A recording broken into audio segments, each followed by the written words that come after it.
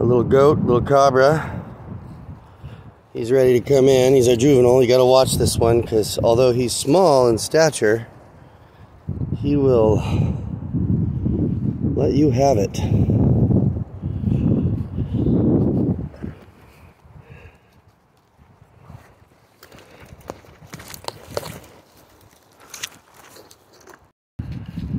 It's rather like walking a dog that doesn't have any manners. A billy goat is a pretty good animal. They know exactly where they're going. You don't have to tell them.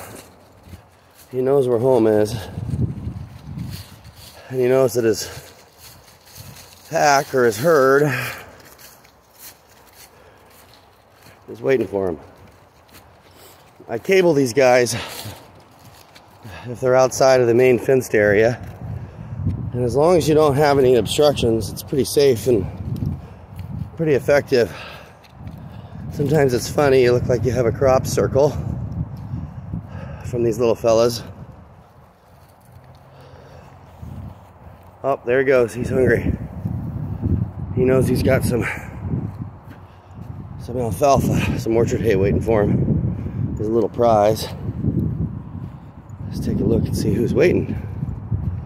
Oh, Papa Goat.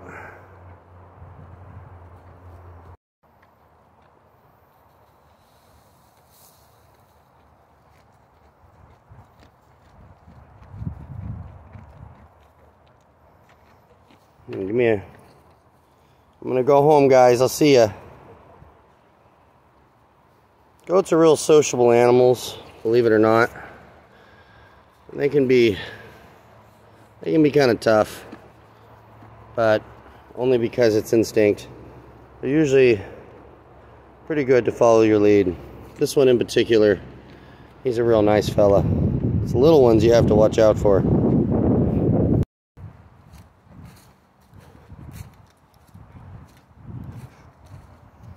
It seems like the Blair Witch Project here. It's really just dark.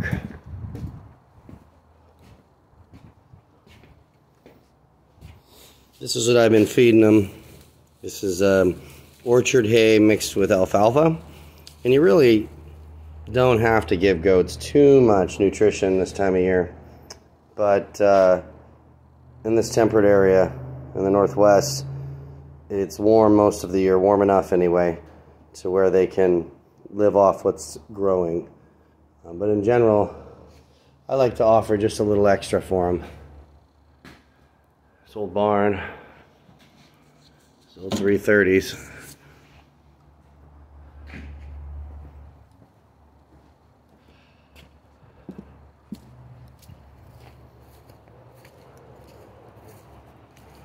Those 330s are used for wildlife trapping, for nuisance wildlife. I normally don't use those. I use live humane traps.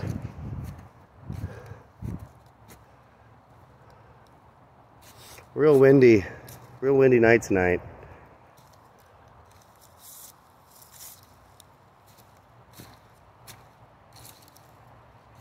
If you like stomping around at night in the woods, there's lots of these videos.